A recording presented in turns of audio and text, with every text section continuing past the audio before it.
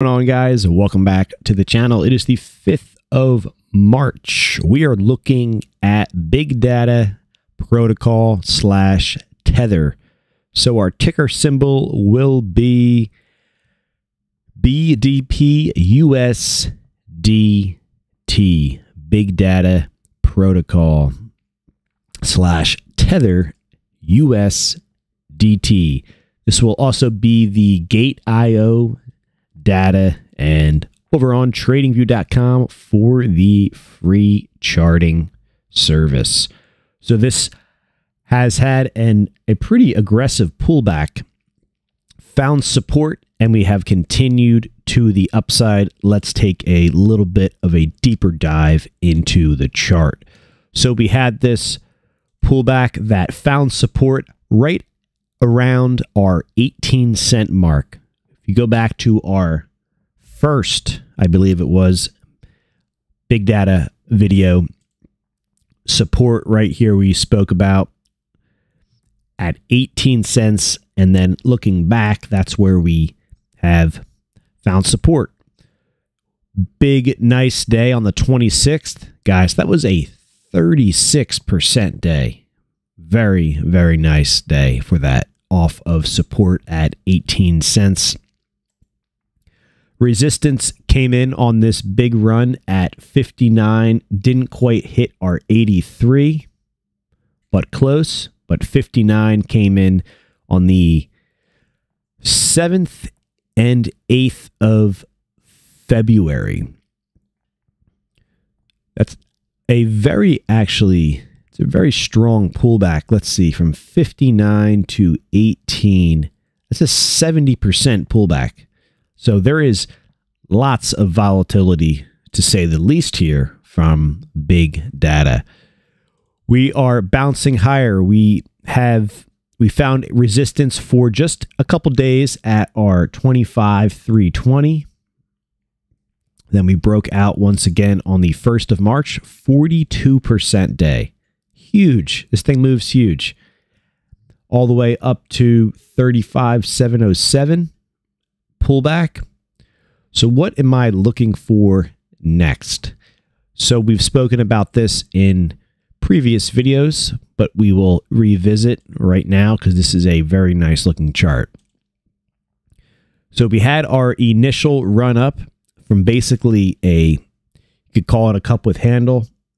We got that higher low that took place. Let me get a arrow on the chart. We had a higher low that took place here. And then the higher high came in on the next day, which was the 1st of February, and then had a massive, massive 239% day on the 2nd of February. 239%. A low of, looks like 4 cents, and a high of 19.5 to a massive rally higher. Resistance came in, like I said, at 59,300. And then we printed a lower high. The lower high came in right here, which was the 12th of February. And then we got our pretty aggressive pullback. So what we're seeing now, guys, and something to keep an eye out on, is we have rallied up to the 25,320, and then right here we put in a higher low, which was the 28th of February. Spoken about, when you get those pullbacks, look for that higher low. That higher low is an early indicator of a change in trend, and the next move to follow could be a higher high, and it could be a very big move to the upside. And what did we see following that day? Was a 42% move to the upside, and it was a breakout. It was a higher high. We have a change in trend. Let me try to get back to the brush tool here. So we had the pullback, we had the lower high, the higher low, which is what you want to keep an eye out on, and boom, the higher high. So we have a confirmed change in trend back to the upside. So where are we at right now for big data? We're at an important area, guys. We could be getting ready for another big breakout to the upside, something like this. It could easily take us up to, call it 49 cents, or somewhere in the middle of 35 and 49. So somewhere within this range, you know, the 40 to 42 cent range. So on a percentage basis, from where we're currently trading up to 49 would be basically a 59 or so percent move. And then the 42 cent would be a 35% move. So this thing could be ready to make a massive breakout to the upside. So we have a lower high, higher low, higher high, higher low. And the question mark is, do we get another higher high here from a 40 to a basically 60% move to the upside? So that is what I would be looking for. The RSI is not yet overbought. It's in the mid range, so it has plenty of room to go to the upside. We've seen the RSI for big data get all the way up into the 90s. Over here was in the high 80s. Once again, over here in the mid 90s.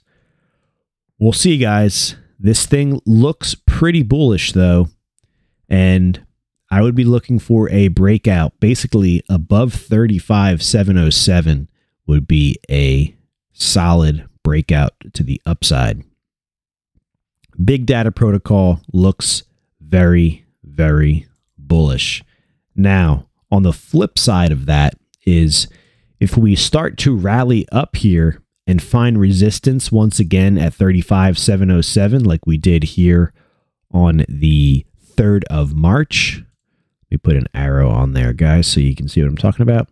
If we find resistance once again at that same spot, that's where the price can actually get in trouble. So if we can't break above 35,707 in a strong fashion, like what took place right here on the 1st of March, then the price could roll over. So we could start to rally up here, approaching 35,707, and actually fail and roll over, creating a lower low to the downside. And that is where we're getting ready to change trends in the opposite directions. So a lower high to a lower low. It's what took place right here where my circle is.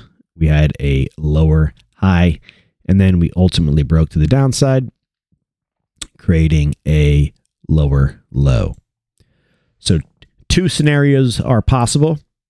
I lean towards the bullish scenario because this thing has changed its trend and the momentum is to the upside. But as we approach that 35,707, if it's not showing that it wants to break out, and it's either one, finding resistance, two, creating a lower high, be careful of that move to potentially follow could be a lower low, and that can get pretty nasty to the downside. But like I said, I'm leaning to the bullish case right now because the trend is moving to the upside with higher lows, higher highs, and so far yesterday, the 4th of March, was a higher low.